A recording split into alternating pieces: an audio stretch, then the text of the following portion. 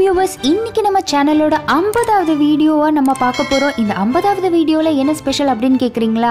முதல்ல சப்ஸ்கிரைப் பண்ணுங்க. இதுதான் சில்லி கொத்து பரோட்டா. இது ஒரு ஃபேமஸான ஹோட்டலோட 90s கிட்ஸோட ரொம்ப ஃபேமஸான டிஷ். சோ வாங்க எப்படி செய்யறதுன்னு பார்க்கலாம். முதல்ல பரோட்டா எப்படி செய்யறதுன்னு பார்க்கறோம். சோ இதுல மைதா ஒரு 250 கிராம் சேர்க்கறோம்.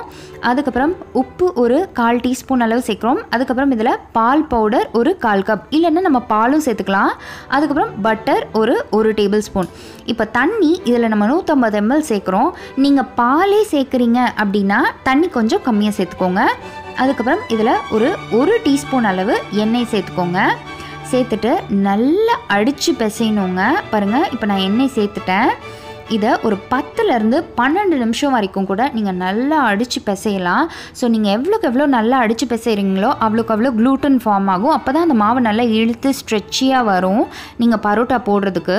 ஸோ இந்த பரோட்டாவோட மாவு பதம் பார்த்திங்கன்னா இந்த மாதிரி பிடிச்சிங்கன்னா ஒரு பால் மாதிரி வரணும் அதுவாகவே. ஸோ அதுதான் இதோட பதம். இப்போ இதை ஒரு பாத்திரத்தில் நம்ம அழகாக உருட்டி வச்சு இது ஒரு டேம்பான கிளாத்தால் ஒரு 1 hour மூடி வச்சுருங்கங்க.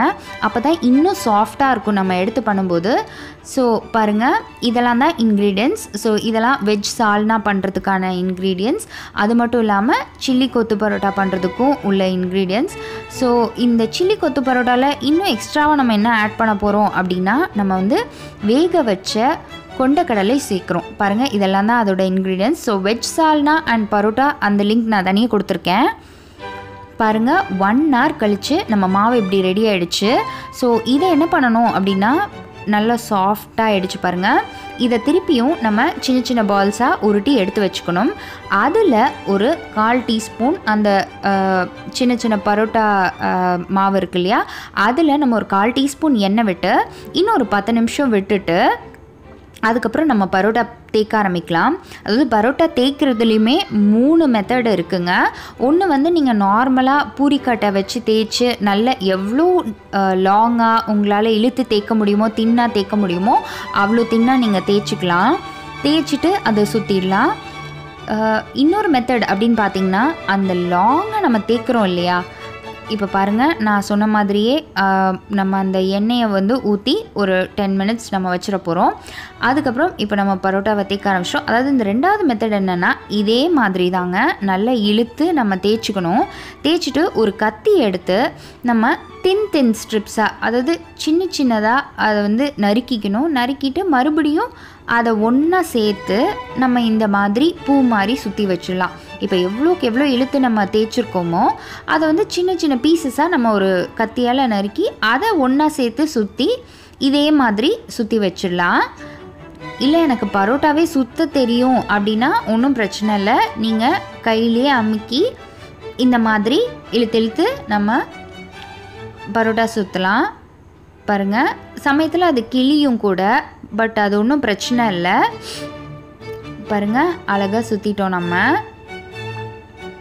ஸோ பாருங்கள், அதாவது அந்த கார்னரை பிடிச்சி அதை கனமாக இருக்கிற இடத்த பிடிச்சி நம்ம இந்த மாதிரி அடித்தோன்னா அழகாக இந்த மாதிரி ஸ்ட்ரெச்சியாக வரும். ஸோ இதை நம்ம இப்படி சுற்றிடலாம்.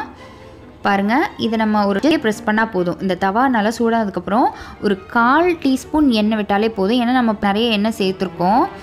ஆக்சுவலாக பார்த்திங்கன்னா முட்டை போடாமல் சேர்க்குறதுல எண்ணெய் வந்து கொஞ்சம் கம்மியாக எடுத்துக்கிற மாதிரி தெரியும். நீங்கள் முட்டை போட்டு செய்கிற பரோட்டாவில் கூட எண்ணெய் கொஞ்சம் நிறைய தேவைப்படுற மாதிரி இருக்கும். முட்டை இல்லாமல் செய்கிற இந்த பரோட்டாவில் எண்ணெய் கொஞ்சம் கம்மியாகவே தான் பிடிக்கும். பாருங்கள், நல்லா ஈவனாக குக் பண்ணிக்கோங்க. நல்லா குக் ஆகிடுச்சு பாருங்கள், அழகாக வந்துருச்சு அந்த லேயர் இப்போவே.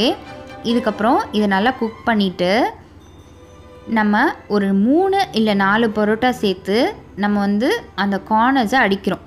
அப்போ தான் அது லேயர்ஸாக ஃபார்ம் ஆகும். அப்படி அடிச்சுட்டே இப்படி ரொட்டேட் பண்ணிகிட்டே வந்தோன்னா அழகாக அந்த பரோட்டா வந்து ஹோட்டல் சாப்பிட்ற மாதிரி லேயராக வந்துடும். இப்போ இதை நம்ம இப்படி கொஞ்சம் பெரிய பெரிய துண்டுங்களாக நம்ம நறுக்கிக்கணும். பாருங்கள், அதாவது வெஜ் கொத்து பரோட்டாங்கிறது வந்து வெறும் அந்த நீங்கள் கத்தியாலையும் நறுக்க வேணாம், ஜஸ்ட் டம்ளரால் அப்படியே கொத்திட்டு அதுக்கப்புறம் அதில் நீங்கள் வெறும் வெஜ்ஜு சால்னா மட்டும் ஊற்றி கொஞ்சம் பெரட்டியும் அப்படியும் சாப்பிட்லாம். பட் நான் சொல்கிற இந்த ரெசிபி சென்னையோட ஃபேமஸான ஹோட்டலோட ஃபேமஸான ரெசிபி கூட. ஸோ இப்போ ஒரு கடாயை ஹீட் பண்ணி 1 டீஸ்பூன் அளவு பட்டர் சேர்த்துக்கிறோம், 1 டீஸ்பூன் அளவு எண்ணெயும் சேர்த்துக்கிறோம். ஸோ நான் எப்படி இதை என்னோடய சின்ன வயசில் சாப்பிட்டேனோ அதே டேஸ்ட் எனக்கு இதில் கிடச்சிது. ஸோ எனக்கு ரொம்ப பிடிச்ச டிஷ்ஷும் கூட இது சின்ன வயசில். ஸோ இதில் நம்ம ரொம்ப தின்னாக சாப் பண்ண ஆனியன்ஸ், அதுக்கப்புறம் கேரட், அதுக்கப்புறம் கேபேஜ் இதையும் சேர்த்துக்கிறோம். ஒரு டீஸ்பூன் கொஞ்சம் வதக்கிக்கிறோம். ஏன்னா நம்ம எல்லாமே ரொம்ப தின்னாக ஸ்லைஸ் பண்ணியிருக்கிறதுனால ரொம்ப நேரம் கூட நம்ம சாட்டே பண்ண தேவையில்லை. ஒரு ஜஸ்ட் 2 to 3 minutes பண்ணாலே போதும். ஆக்சுவலாக ஃபஸ்ட்டு இந்த ரெசிபி வந்து இனிஷியலாக வந்து கேபேஜ் கேரட்லாம் போட்டிருக்க மாட்டாங்க. அதுக்கப்புறம் பார்த்திங்கன்னா அதில் போட்டிருந்தாங்க. ஸோ ஒரு 5 yearsக்கு அப்புறம் பார்த்தா இதெல்லாம் ஆட் பண்ணியிருந்தாங்க அதே ஹோட்டலில். ஸோ இப்போ இதில் நம்ம இஞ்சி பூண்டு விழுது சேர்க்குறோம். இதையும் அந்த ரா ஸ்மெல் போகிற வரைக்கும் நல்லா வதக்கிக்கலாம். பாருங்கள் வதங்கிருச்சு. இப்போ இதில் நம்ம டொமேட்டோஸும் சேர்க்குறோம். எல்லாமே நீங்கள் வந்து தின்னாக கட் பண்ணிக்கோங்க. ஸோ அதனால் உங்களுக்கு வந்து குக்கிங் டைமும் கொஞ்சம் குறையும். இப்போது சால்ட் ஆட் பண்ணிக்கிறோம். ஏன்னா அந்த ஆனியன்ஸும் அந்த வெஜிடபிள்ஸும் கொஞ்சம் சீக்கிரமாக குக் ஆகிடும்.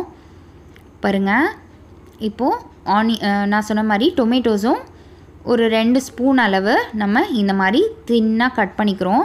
அப்போ தான் அது கொஞ்சம் அந்த ஜூஸியாக இருக்கும் சாப்பிடும்போது, இல்லைனா ரொம்ப ட்ரையாக தெரியும். ஸோ பாருங்கள், கண்டிப்பாக இந்த மாதிரி செஞ்சு பாருங்கள்.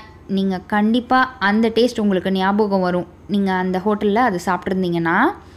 ஸோ இப்போ நம்ம வேக வச்ச கொண்டக்கடலை இதில் ஆட் பண்ணிக்கிறோங்க. கொண்டக்கடலையை நீங்கள் முன்னாடியே ஊற வச்சுட்டு அதுக்கப்புறம் ஒரு 5 விசில் வேக விட்டுட்டு இந்த மாதிரி ஒரு 1/4 கப் அளவு சேர்த்துக்கோங்க.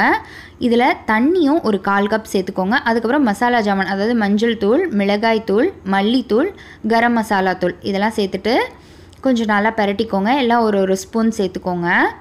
ஸோ இப்போவே அந்த வாசம் வந்துருச்சு எனக்கு. இதில் நம்ம கொஞ்சம் கேப்சிகமும் அதே மாதிரி தின்னாக ஸ்லைஸ் பண்ணி சேர்த்துக்கிறோம். பாருங்கள், ஆல்மோஸ்ட் நீங்கள் கண்டுபிடிச்சிருப்பீங்க இது எந்த ஹோட்டல்னு. ஸோ இப்போ பாருங்கள், இதில் நான் கறி லீவ்ஸும் ஆட் பண்ணுறேன். ஆக்சுவலாக இந்த மாதிரி சென்னையில் மட்டும்தான் நான் இதை சாப்பிட்ருக்கேன். வேறு எந்த ஊர்லேயும் இந்த மாதிரி சில்லி பரோட்டாவை நான் சாப்பிட்டதில்லை இதே மாதிரி மெத்தடில் பண்ணி. ஸோ மறுபடியும் இதில் நம்ம உப்பு ஒரு 1/4 டீஸ்பூன் சேர்த்துக்கிறோம்.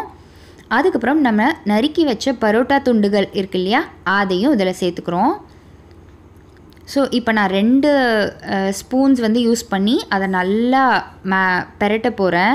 நல்லா அந்த மசாலா வந்து எல்லா பரோட்டாஸோடையும் மேரினேட் ஆகிருக்கும். ஸோ நம்ம இதில் கொஞ்சம் தண்ணியும் சேர்த்துக்கிறதுனால ரொம்ப ட்ரையாக இருக்காது, ரொம்ப டேஸ்டியாக இருக்குங்க இதோட ஸ்மெல்லும்.